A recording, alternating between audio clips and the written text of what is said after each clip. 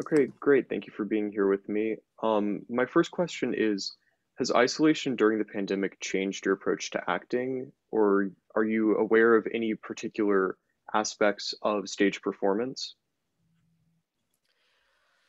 Um, I think there's been, for me at least, because I've also been teaching online a lot and kind of trying to coach students through the online platform. I think we've taken for granted, at least I have, the abilities that were afforded on stage. And I feel like a lot of the time Zoom is considered somehow a hindrance to the things that we were able to do on stage. But I think it's actually just highlighted a couple of things like that we just took for granted, and that came easier to us.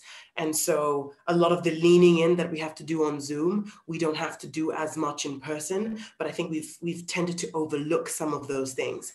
So I think just like basic listening, responding, and taking in of information from our scene partners and the people on stage with us is something that has been kind of brought to the forefront for me as a teacher, but also as a performer as well. I learn through my students all the time. So, in that space of Zoom, do you see that being closer in style to film acting or stage acting, or is it something different entirely? I think it's something in between. Um, I feel like camera work is a little bit more specific, right? There is movement, but it isn't as free anymore, maybe, or with particular styles and genres. But Zoom is sort of, you have a box, but it isn't as small as you think it is because it has a lot of depth as well. And then with audio, you can actually step out of frame and still be heard. Whereas on camera, it's very rare that we have scenes where one person spends a bit of time off camera. And so I think it is something in between, which is what makes it so interesting, I think, for someone who typically works on stage to then be on this weird camera online platform and then step back and do stage work. Have you been conscious at all of differences in how audiences might perceive Zoom acting as opposed to our traditional stage acting, as we see it, or film acting? Yeah, I think at least a lot of my active friends dread watching Zoom plays, even though a lot of times we just show up to support our friends, our Zoom readings. It's just so easy in a world like today where we've got social media and our phones are so readily available. It's so easy to be distracted by the things that you can do on your laptop while you kind of have the Zoom screen on the one side. So I don't think the experiences are similar for an audience member. For us as performers, you learn so much more by having to use this platform as your main communication point with your fellow actor and your scene partner. But for audiences, being there in person, seeing the actor live, there's no replacement for that. And I think very soon, as soon as it's safe to, I think we're just going to get off Zoom completely. Um, and going off of the audience reaction, have you seen a change in audience reception not only in the COVID pandemic era, but before that? Do you see a difference in how audiences have received what we would consider non-traditional Shakespeare performance, Mhm. all gender cast performances, for example? Um, has that in any way, have you noticed a shift at all? I think audiences and creatives in general are a lot more open to diverse and different casting with Shakespeare. Even casting directors know. Um, I mean, even with myself, I'm not typically cast in the United States just because I look a little different from the way that I sound, and color casting here is it something of its own. So a lot of times I'm put in by my own representation into Shakespeare work because they know that it's such a it's so big that it could handle, and so classic that it could handle any kind of different casting. I don't think audiences are shocked anymore, but also audience etiquette is one that has also changed drastically. So depending on, I think it also culturally is kind of different, but you sometimes can't tell what an audience is thinking just because we've been taught to be quiet in a theater and laugh maybe kind of at a low volume unless everybody else is laughing. So there's kind of a limit to how much you can actually receive as an actor on stage in a place like maybe New York versus where I'm from in Zambia, where I think we're encouraged as audience members to even respond or ask questions to the people who are on stage. Um, and going off of that, I was wondering, you talk about the maybe more malleable or openness of Shakespearean work in particular. Is there anything from that that you believe should be applied to theater writ large, as opposed to specifically Shakespearean theater or classical theater? Is there any aspect that you think we can learn from within Shakespearean theater relating to that kind of openness? Yeah, I mean, I think this is something that the casting world in general is trying to lean towards colorblind casting, which can also be kind of problematic because you can't have a role. And this was my training as well. A lot of times I was given roles that were written for typically middle-aged white women. And so I was stepping into a background or like a playing field that I wasn't particularly familiar with from my own lived experience, especially not in the United States. So there's the danger of saying, come in, play this role, but there's nothing else that we're going to change about it. And then, of course, you're expected to kind of speak in a way that you don't normally or relate to people in a way that doesn't match up with your lived experience. But definitely, I think the openness of the casting that we see in Shakespeare is something that we actually see in the real world. We see diverse families, we see diverse friend groups, and then all of a sudden when it's casting for TV, film, TV is getting quite diverse now, when it's casting for theater and film, we don't see that anymore, and it's not at all representative of the real world that we live in. I think we do need that broadness in casting in theater. But I think that it needs to be done mindfully, just so that our actors don't feel like they're betraying themselves when they're putting on these performances. Hmm. And especially in television, I know we've seen a significant shift in casting, especially since last summer and the kind of Yeah. racial reckoning that's been happening in the States. Has that at all transitioned into theater, or has theater in any way undergone change during or since the events of last summer? I really think so. I think it's just been a shame that because of the pandemic, we haven't been able to really see those effects just yet. But I mean, the public is about to put up a West African version of the Merry Wives of Windsor, which is going to be so interesting that it's done in a West African dialect. It's kind of being adapted by an American slash Nigerian playwright, contemporary playwright, who's gone in and actually altered the language so that that dialect really does live in the text. So that's very interesting. And there are a lot of other off-Broadway and Broadway houses that are changing what would be their normal programming so that it does reflect what's happening in the world. Absolutely. Yeah. Um, and in regards to the changes in specifically with that West African example that you gave, when you take on a character, do you view that character as fundamentally black, or is the identity of that character in some way separate from your personal identity as an artist? That's a great question. Um, I mean, I have my own different understanding of character, which is, I mean, unless it's based off of a person who's living or who has lived, it's just words on a page. And so by speaking those words, all of a sudden I become the person that everybody sees and attributes these characteristics to. So without even trying to, just by saying those words, I do embody this particular person. So there is no way to run away from who you actually are, just because that's all you're ever able to bring to a role is just your experiences. We're limited to just this.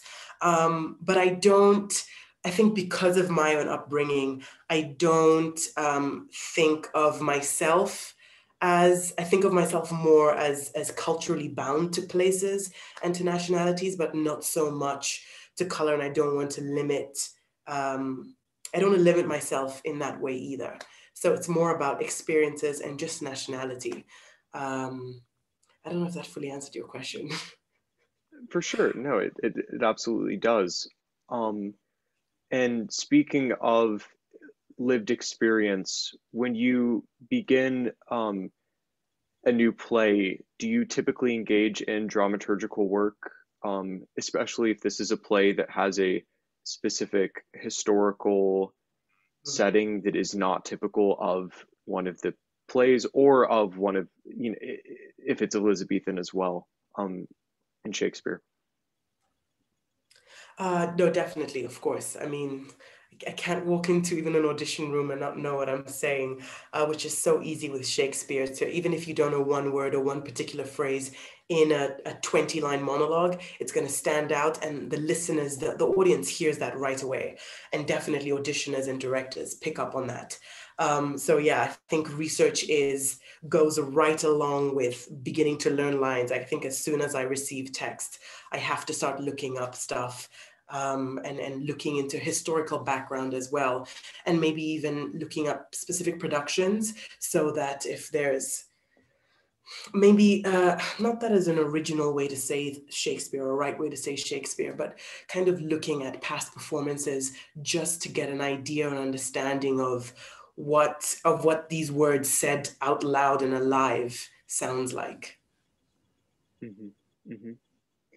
Um, is there a particular play, be it Shakespearean or otherwise, which you connect to, especially in regards to how it relates to racial or gender identity? Oh, that's a great question.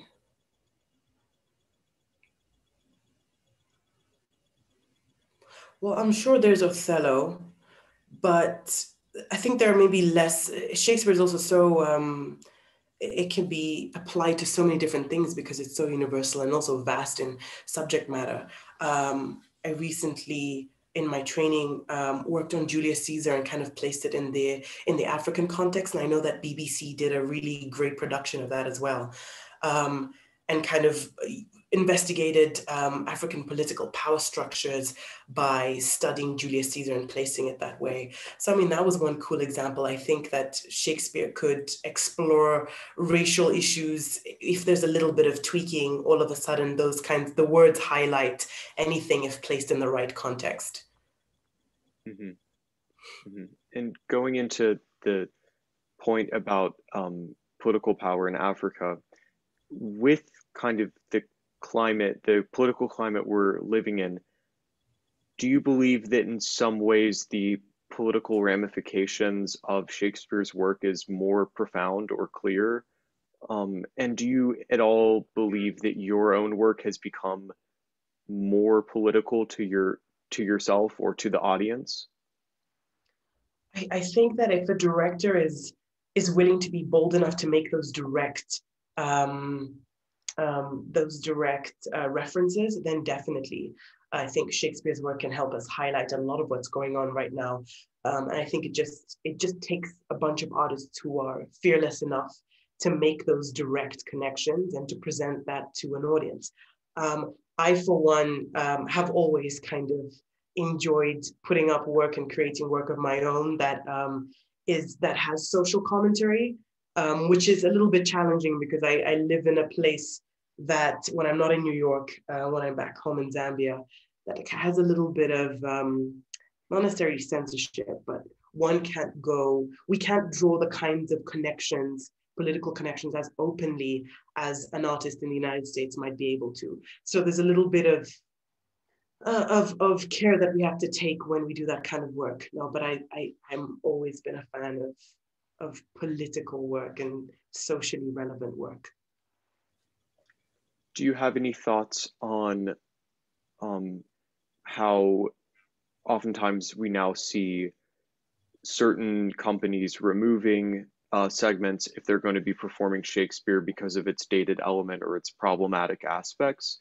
Do you have any thoughts on um, artists, directors doing that in particular? Hmm.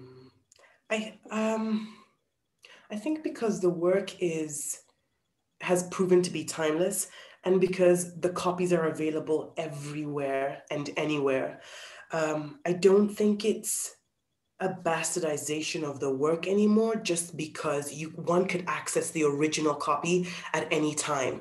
And then it just becomes, I think, a director's or a creative's way of personalizing for the company that they have.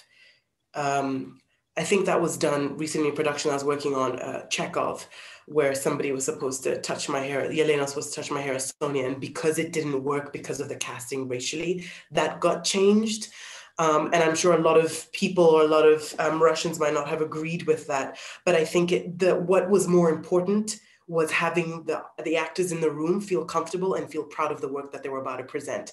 And so I think that's the same thing with Shakespeare, is now that we're opening doors and now that we have diverse creatives on the other side of the desk, and then we have actors in the room, I think it's very important to honor first the people who are in the space, then the text. I don't think, Shakespeare's dead.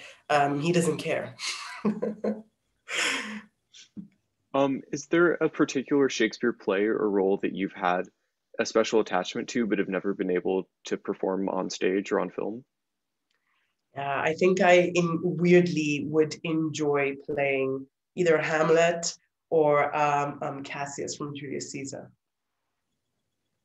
And are there ideas in Shakespearean theater and in Shakespeare's writing that you think are especially potent in our current political era that you think have real potential to be mined today by artists? Hmm. I don't think any of his ideas have stopped being relevant, which is a little alarming. He talks about all the same things that we're still struggling with. There's power dynamics, there's infidelity, there's lovers being unable to kind of be connected, which in some way, some form of segregation as well, or some people for family issues or social status issues and wealth aren't able to interact with the people that they do want to interact with. All of those things still stand. And I mean, that's what makes Shakespeare so great, is that we still are able to relate wholeheartedly to the themes that he was exploring in his plays. But I think it's also a little worrying that we haven't made any progress as humanity since Shakespeare's time. Mm-hmm. Do you have a background at all in classical theater other than Shakespeare? A little bit of ancient Greek plays and that kind of text. I think a little bit more so than normal, just because I'm half Greek as well. But in terms of training programs, no, I think what was really pushed was Shakespeare, and then the rest was modern contemporary, a little further back. But yeah, just that.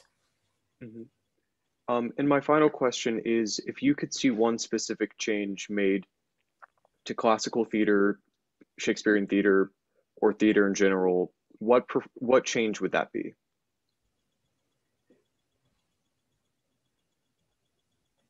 I think we need to continue to diversify, but not in the surface level sense of the word or the idea. We need to have different sizes, bodies, just sizes of bodies, of course shades, right? Shades of people, nationalities, different types of people playing certain roles, right? If there's a role where we're casting a king or we're casting a queen, it shouldn't be the typical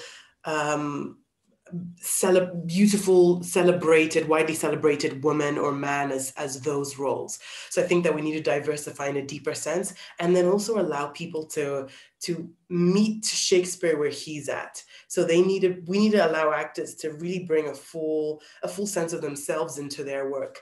I've been fortunate enough to do quite a bit of work at the Public, and each time I go, their casting department is brilliant, and they let me, and their creatives let me speak the way I normally do. So I never really have to make accent shifts, and so that feels wonderful to me, to be able to bring my own bicultural background into the role that I'm playing. But I think that we need to see a lot more than that, because all of us are quite complex, and all of us have got different ways that we express femininity and masculinity, a combination of both, blah, blah, blah, gender expression.